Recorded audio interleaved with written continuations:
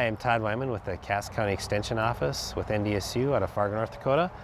And we're going to talk today about planting stiff-neck garlic. This is grown locally, and if you're wondering, well, I don't know where to get garlic, you can talk to your local nursery, and they many times can order plants or bulbs or cloves or what have you for you that you might not think that they could, and go from that route. Or you could contact your local extension office and see if there is someone that grows it locally if you wanted to go that route also.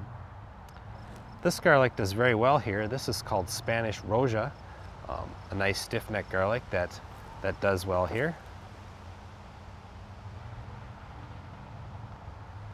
And what you do simply is to take your hand and break it apart.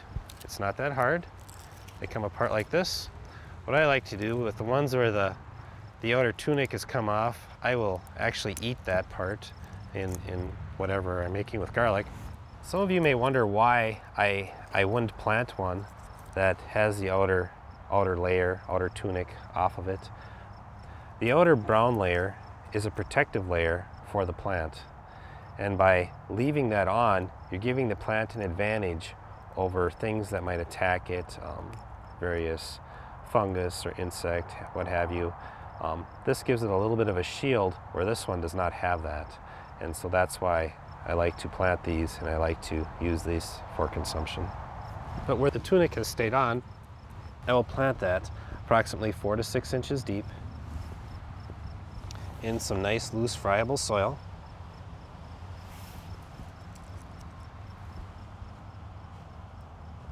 Cover it up. Next spring, what I'll have come up there is a broadleaf grass-like plant, which is the garlic, and it will do very well and have an advantage over the ones that are planted in the spring. The garlic that is planted here needs the cold dormancy period to help it to make a nice sized break apart type of a plant versus a solid, almost like an onion type of a bulb that you can get without a cold period. And that's all that's to it. Later on, you'll want to remember that you planted it here, or put some stakes here with what it is and where you've got it, and you'll be ready to go for next year. We planted the garlic last fall in about October time frame, and it grew. Some of it came out, some of it didn't come out of the ground. The snow came, and now it's spring. We've got between a 4 to 6 inch growth on the garlic now, and that'll really help it throughout the year. You can see that it's coming up very nice. It has a similar look to grass, so you got to kind of watch this so you don't pull it out and think it's a weed. The other thing with the garlic is, with the cold period, what happens with that is when you plant it, it's a nice solid 1 unit type of a piece. The cold period will help to break that apart so that you get the clove garlic bulb look that you find in a store versus an onion type of a look. If you don't have the cold period, it doesn't tend to break apart, and it'll be just one solid type of a product. At this stage of the garlic, what we have is a harvest stage. How do you know when to harvest it? Oh, I always go by what the plants are looking like. If you look at the outer leaf of the bottom of the garlic here, you can see that it's brown. And that indicates that the plant is ready to harvest. Sometimes people will cut off the scapes at an earlier stage so that they don't form these little tiny garlic bulbules on the top. What that will do will cause an increase in the bottom part of the garlic, called the cloves or the bulbs, to be 5 to 20% larger than they are now. It's not necessary to do it, but if you want a larger garlic product to utilize, this is a good idea to clip these off. These also can be used for planting garlic, but it's a different type of timeline versus a 1 season. This can be a 2 or 3 season type of an ordeal that you increase your garlic tremendously by planting these, but it does take 2 to 3 times as long to get the same product. As far as digging garlic, I like to use a potato fork. It does a nice job of digging it out.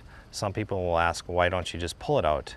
Many times the garlic is 6 inches deep, and pulling it out will actually break it off, causing you to have a product that you have to dig out anyways. If you don't have one of these, you can use a shovel, but for ease of digging, this is the route to go. Well, let's get at it.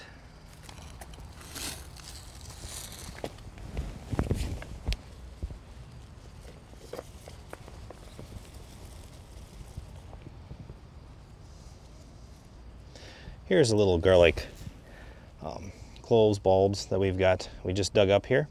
They would be 5 to 20% larger had we clipped off this portion of it, but we haven't, and so this is what we have.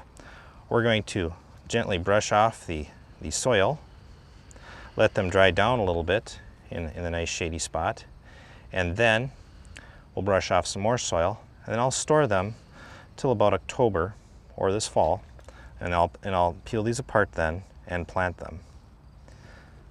And also at that time I will eat some of them, but I prefer to keep the largest ones for planting for next year and eat the smaller ones and go from there.